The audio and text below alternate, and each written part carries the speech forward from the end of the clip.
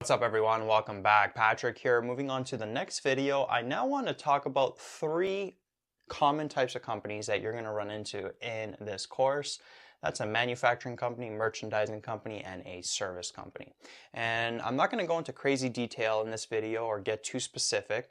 Just want to give you a general overview of how all three of these companies work. I think it's always helpful to have a general overview before getting into specifics. I think it allows you to file things in your head a little bit more efficiently.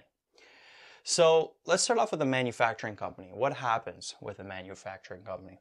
Well, what you're going to do is you're going to go and purchase some raw materials, right, to make a product.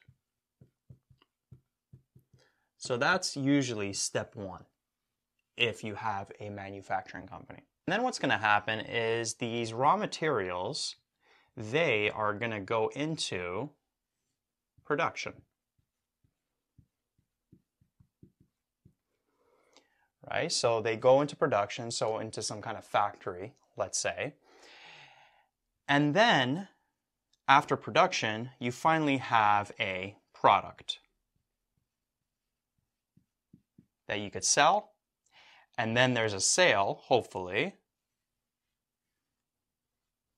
and you get a customer, right? So the sale process happens in this arrow, and then the customer ends up with the product, right? So that's the general sort of flow for a manufacturing company. Now, what about with a merchandising company? A merchandising company, they're not making the product. So they're actually just buying the product outright. So for a manufacturing company, this customer here, it could be the end user, but this customer here can also be a merchandising company, because what merchandising companies do is they just purchase the finished product. Right? So it goes right on their shelves. They don't do this production step here. So they purchase the product, and then they have the product, and then they make a sale, and the customer ends up with the product. So notice here, this production step was missed, right? There's no production going on here. You just purchase the product outright, you have the product, sell it to the customer. And then a service company, basically they don't have a physical product, they're just providing a service. And then they sell that service, and they provide that service to a customer. Right? So this service can be anything, maybe like an accounting service or a legal service. Basically, there's no like physical product present.